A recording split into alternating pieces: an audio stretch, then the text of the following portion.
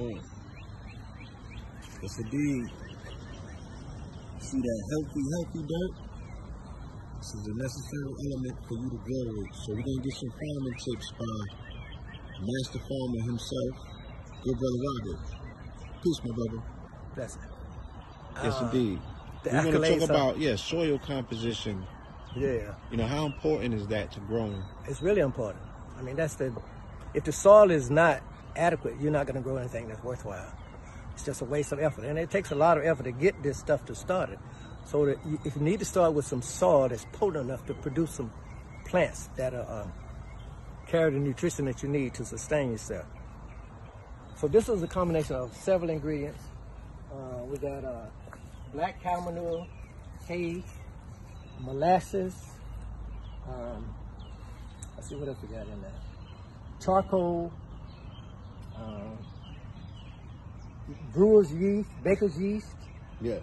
And what we do is we mix it all up and we cover it with tarp and let it sit for, it takes from 12 to 15 days for it to actually cure. It's sort of it ferments. It's more like a fermentation that takes place. Right. And then after it sits out for a while, you mix it with the soil, and it has the nutrients and minerals that's necessary for growth. Like this little bed here. This has only been in place for 3 days.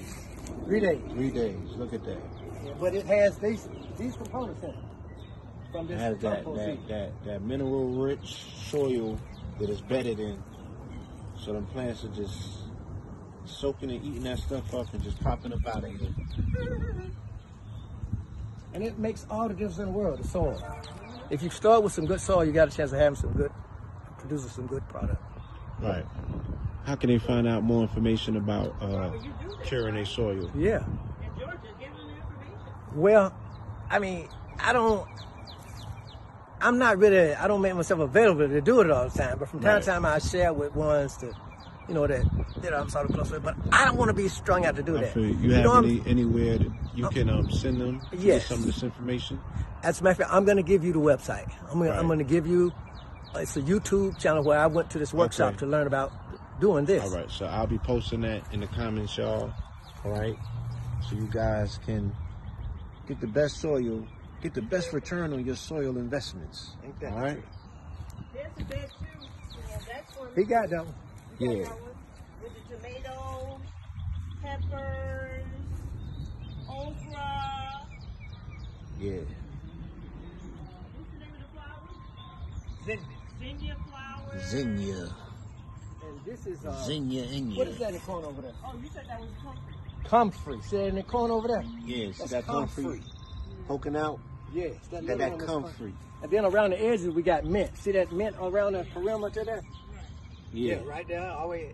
Yeah, before long, that's going to be all the way around the edges. All the way around the edges. Beautiful. Beautiful. Let me see if I can find that out. Get y'all a Victory Garden going ASAP.